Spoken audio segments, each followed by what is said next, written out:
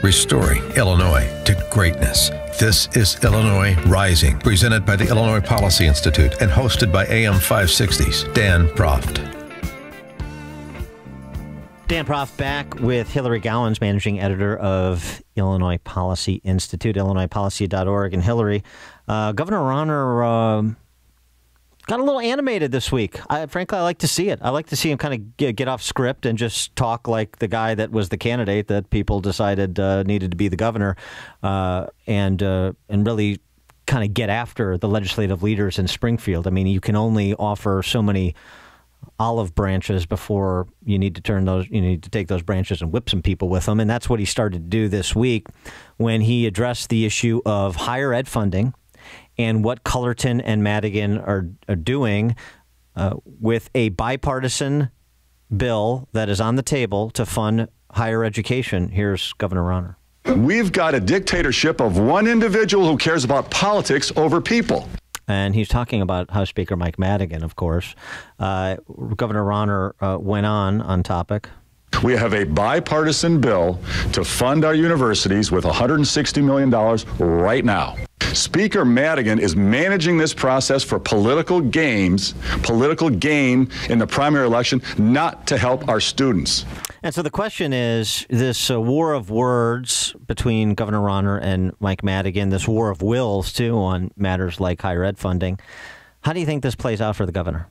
Well, I think that Rauner is telling the truth, obviously. Madigan and Cullerton have been in Illinois politics for more than 80 years.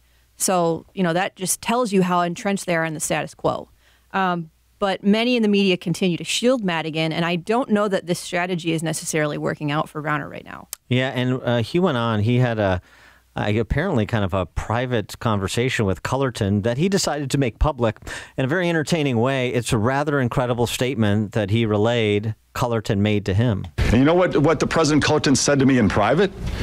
He said, Bruce, I've lived in Mike's shadow for 37 years.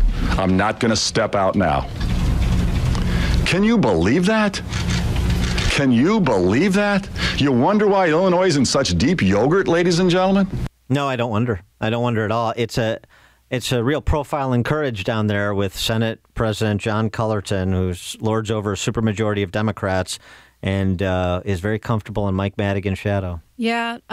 Here's the problem, though. I think people like us, Dan, and a lot of our listeners are very involved in Illinois politics. They read about Madigan and his antics, but there are tons of other people in Illinois who just, they don't know the nuances. I think Rauner is really missing an opportunity to change the conversation, to pull a Don Draper, and instead of focusing on Mad Men, the men behind the curtain, who are Madigan and Cullerton, I think he needs to start talking about the things that we were talking about at the top of the show, which include, the breakdown in higher education funding, for example. He would be, really smart to do that, I think, and he has a great opportunity. But right now we're talking about two men who most people in Illinois don't really know exist.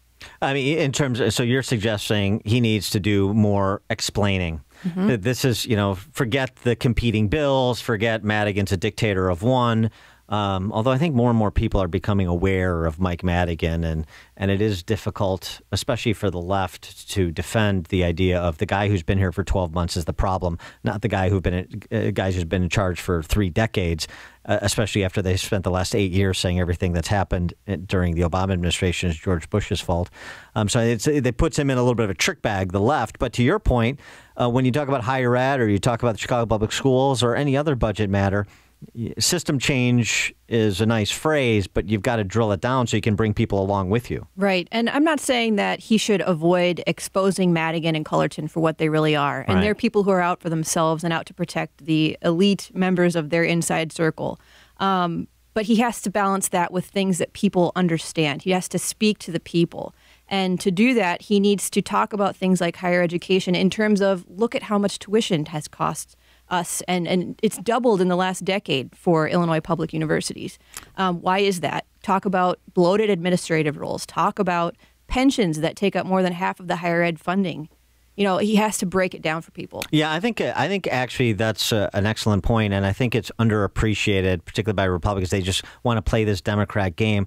Rather, I think people viscerally know what's happening, but they don't know the details, and they want the details. They want to understand it. You got a kid going to college, you want to understand it. Why am I paying more to send my kid to U of I than my friends in Indiana are paying to send their kids to IU or to University of Iowa or any other? I mean, people do want to be brought along and understand it. So and if you do that, then you turn people into proselytizers for your message, and it can start to have a multiplier effect where you can, as you said, change the conversation and start to change some outcomes. Right. This hits people at home. This hits families where it hurts. Rauner's done a good job talking about things like property taxes, which everybody who owns a home in Illinois feels. We've talked to, at the Illinois Policy Institute, a woman in Crystal Lake who is paying $1,100 for her mortgage and $1,500 a month for her property tax. Yeah. So telling people numbers like that, it shocks them.